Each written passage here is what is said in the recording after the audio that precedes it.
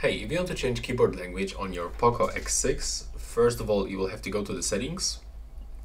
Now you will have to scroll down, open additional settings, and now go into the languages and input.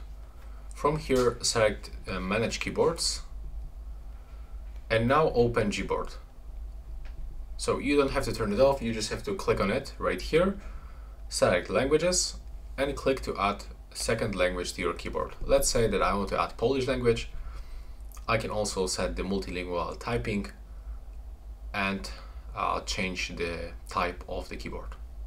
So I can even get the PC style keyboard. And now I have to click done if I set up everything. And after this, when I open the keyboard, let's do this for example in the settings. To change the language,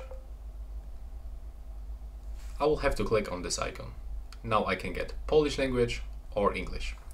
And that's all right now. Please subscribe to my channel and see you in the next one.